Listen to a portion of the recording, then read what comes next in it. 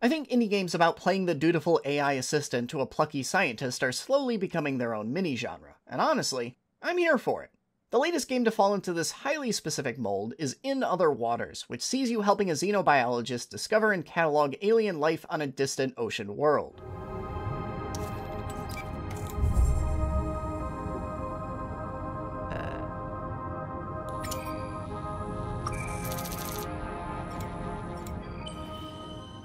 Go diving, find some samples, track down one of the scientist's colleagues, then go back home and start theorizing over how this alien ecosystem functions. It's a pretty simple core loop, but it's all wrapped up in some striking visuals and a very specific sci-fi flavor that I can't wait to gush about, so let's get to it.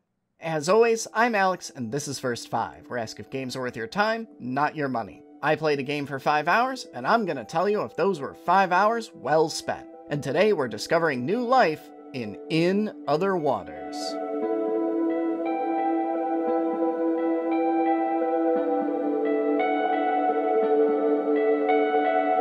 In Other Waters reminds me of a very specific moment in science fiction, a period of time when we were obsessed with Mars and we dreamed about the idea of societies of silicon-based life forms and life brimming just beneath the surface of the red planet. Those stories were rooted in the language of hard science fiction, but served visions that far outreached the grasp of what the science they leaned on knew. They were told at a perfect moment in time when the science suggested it might be possible, but had yet to definitively prove it wasn't. Every one of these dreams about Mars were proven to be nothing more than that, but in many cases, they were meticulously detailed, rigorously crafted dreams that filled in the murky blanks between cutting-edge scientific theories with the writer's imagination, and the fact that they were ultimately proven to be wild fantasies didn't blunt their appeal.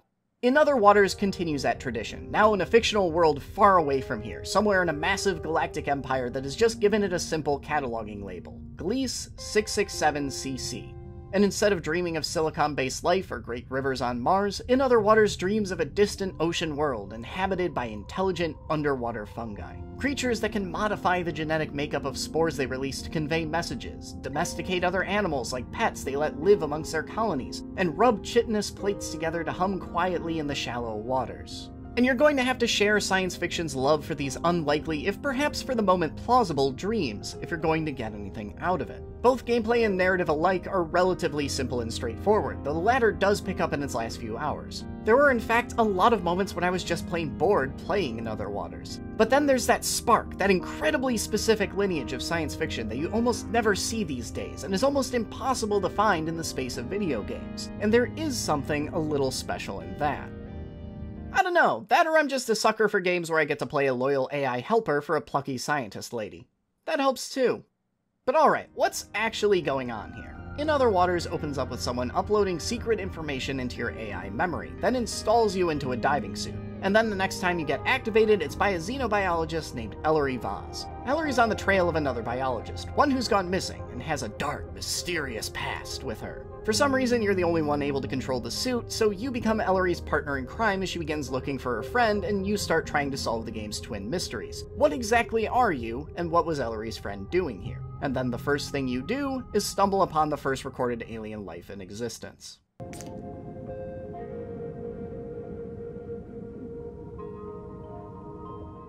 In Other Waters can be broken down into 2 sections. In one, you go out and navigate the ocean floor. You fire off your radar, it shows you a bunch of places you can move to, and you pick one. Sometimes that place might let you pick up a sample or elicit some commentary from Ellery, but usually at this point the core loop already repeats and you're back to scanning again. There are some light, and I emphasize extremely light, dangers to be wary of out in the ocean. Certain hazards can drain your oxygen tank, and every move you make consumes power. Run out of either, and you'll be in trouble. But these limitations are generous and then some, and if you do have an emergency, you can refill your meters with those samples you've been picking up.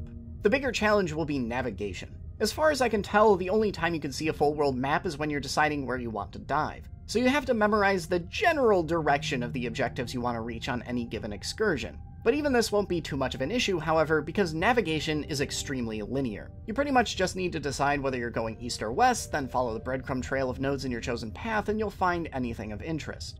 To be entirely honest, there wasn't a ton here that grabbed me. All of it is executed perfectly fine, but there's just not much to do. The interface is complex enough to feel mildly burdensome and clunky, but not inscrutable enough to make figuring out how to interact with it engaging in and of itself. And keeping Ellery alive is so simple, and has so many safeties to fall back on if you do somehow screw it up, that the survival element to the game likewise barely even needs to be engaged with. All in all, the gameplay just isn't what to come to this one for.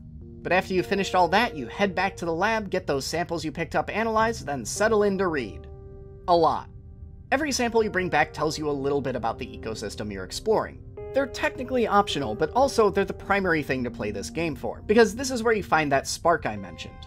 Technically, you're hunting for Ellery's friend, but the real adventure is the scientific discoveries you make along the way. In Other Waters seems far more interested in talking about the ecosystems of the planet you're exploring. Almost the only thing you can do during downtime is read entries about these ecosystems, and time in the field is largely spent looking at new organisms and listening to Ellery's observations and theories about them. Which, speaking of, let's talk about how you look in this game. As an AI, you don't have eyes, and instead interpret everything through radar in this system of icons. It's a very stylish interface that leaves a lot to the imagination, but then other times it creates wonderfully atmospheric moments like this.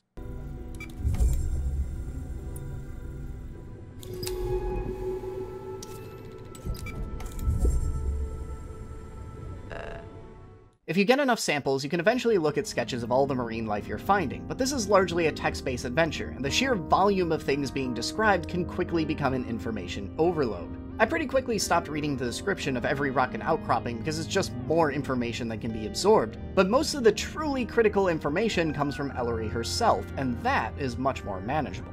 However, those musings also leave me somewhat wanting for a bit of voice acting. I want to be entirely clear that I don't hold it against the game for not having any. There are any number of reasons it might not have been feasible to do so. But the way In Other Waters is set up almost begs for a voice actor in a way almost no other game I've ever covered has struck me. So this is a game with really low-level, simple gameplay. You can practically play this in your sleep, it's so relaxed. And while you're doing your thing, Ellery will periodically chime in. You can still technically keep working as she talks, but without voice acting, you still kinda have to stop what you're doing to read whatever she says. Neither activity is quite enough to fully occupy you alone, but I could easily see a game where you got to do both simultaneously, dealing with some chill and relaxing navigational challenges while also listening to Ellery's running commentary, and it does feel like a bit of a missed opportunity. But with that said, we have to ask the big question. What do you get out of 5 hours with In Other Waters? That's been enough to take me solidly into the third act, but there's a bit more side questing for samples that I'd like to do before I polish this one off. If you just plow through the game's main narrative while ignoring side objectives, you could probably easily knock this game out in under 5 hours, but the side content is easily the best part of this game, so I'd recommend that you meander a while beneath the waves, as I have, and take the extra few hours to reach the credits. At face value, In Other Waters is a pretty straightforward yet very niche-feeling title. Everything it sets out to do is executed with perfect competency, but there's just not a ton that it does. If you're just looking for a riveting narrative or engaging mechanics, you won't find either here, but there's still that spark! And if that spark catches your imagination, you won't find many games that speak to you quite like this one does. So if the potential of that spark speaks to you, it's still worth a dive. If you guys didn't already know, I just launched a Patreon, and with your generous support, I can start doing all kinds of cool stuff like more in-depth video essays and 5-hour streams where I review games like this in real time. So if any of that sounds cool, please consider becoming a patron today. But I hope you enjoyed this first 5 review. Thanks for watching this far, and I'll see you all next week.